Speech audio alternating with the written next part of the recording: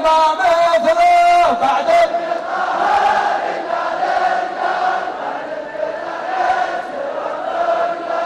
البحر المعتدي نهوى وعندنا الرد بالجملة بعد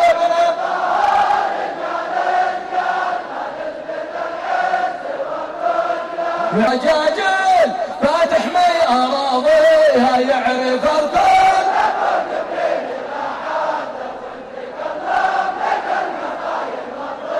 ها يعرف الكل ابو جبريل لا حاضر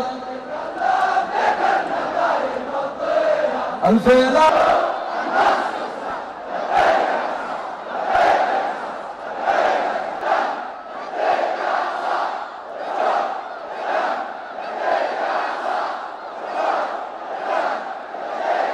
لبيناك واحنا سلاحك في يمناك لبيناك واحنا سلاحك في يمناك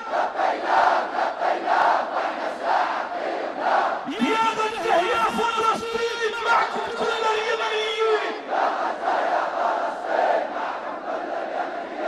يا غزة يا فلسطين كيف القرآن وأمريكا أم الإرهاب لن تنجو من أي عقاب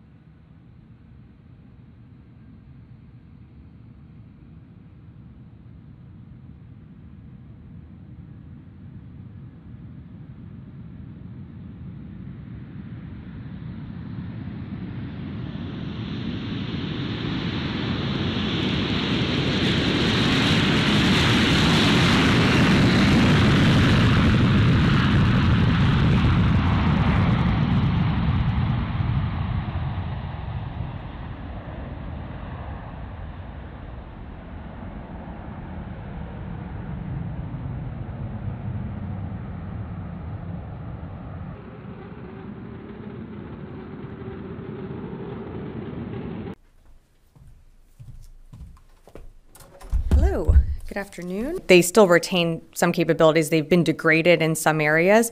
We saw that they launched attacks as recently as yesterday, but I can't predict when they'll continue to launch or how long they'll continue this trend for. All we can say is that we continue to urge them to stop.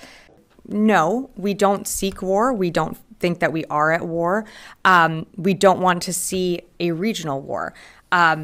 The Houthis are the ones that continue to launch cruise missiles, anti-ship missiles at innocent mariners, at commercial vessels that are just transiting an area that sees 10 to 15% of the world's commerce.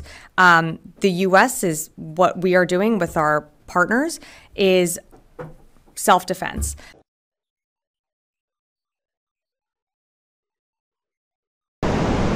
Container shipping giant Maersk announced on Friday that it is diverting all vessels from Red Sea routes around Africa's Cape of Good Hope for the foreseeable future. It warned customers to prepare for significant disruption.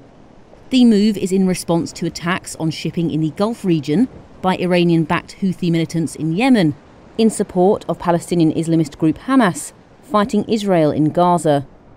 The Red Sea is the shortest route from Asia to Europe via the Suez Canal and is used by roughly 1/3 of global container ship cargo.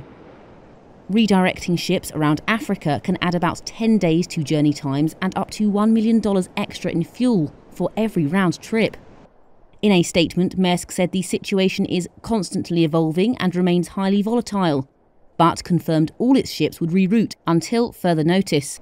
On Thursday, Maersk ordered 4 container vessels that had already passed through the Suez Canal to turn back and start the long journey around Africa.